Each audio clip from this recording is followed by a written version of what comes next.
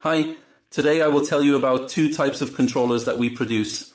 A professional controller with a Wi-Fi module and a simplified controller without a Wi-Fi module, but with the option to connect a remote control.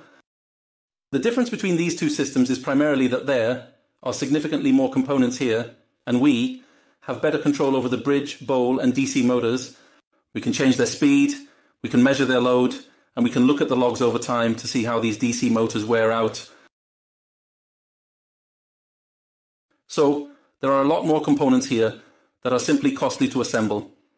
Here we relied solely on relays, so we are somewhat comparing this controller to Chinese products. The significant difference between these Chinese products is that this controller can handle interference because we have added many marking components both here and here on these individual channels. These tests that we have been conducting over the years have shown us that we need to add a few more components to make these controllers even more stable. A lot has changed in this controller, even though you already know it a bit. We have a much larger heatsink, which we had to pull out a bit. And besides, the entire structure has been redesigned in terms of methods of cooperation with the motor. We increased the PWM signal frequency, so the operating noise at low speeds is significantly lower. This controller, even in this version, can understand.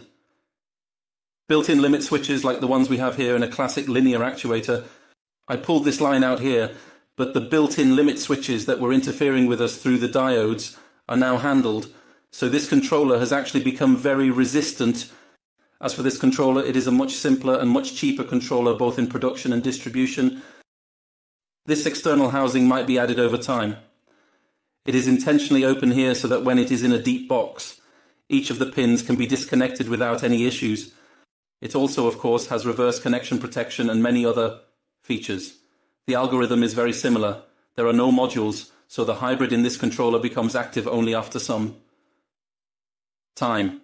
This means I need to gather a sufficient amount of logs while working with the given controller and the entire setup under specific weather conditions to determine that these ranges are for standard operation and that the activation and deactivation of the motors should be active in such a range, and let's say that at different temperatures or different sunlight exposures, it should behave differently, and we then use an algorithm for calculating the position of the sun in classical astronomy. This one is much softer here, kind of astronomical, meaning the hybridization is much weaker because there is no clock here, and we don't set a clock here. This one has a Wi-Fi module, so it allows for greater hybridization. Besides that, these modules, apart from being in a different location, actually have identical functionalities. I am connecting all the peripheral devices that I will need. I will show you how to connect them using that example. I have sensors, I have anemometers. Both analog and digital anemometers can be connected simultaneously to both this controller and that one. Limit switches, and additionally some peripherals that we can add. I specifically took out 2 relays here to show you that this relay test can be done easily. If I connect motors larger than these, 8 ADC motors, then this relay will probably wear out faster than usual, because it's not like it will fail immediately, but it will definitely wear out faster, so I can pick it out, remove it and replace it, just like I can simply choose not to use them and remove them completely. If I have channels connected here and I'm only controlling external motors, for example AC. Therefore, this controller is great for installations where we use only AC.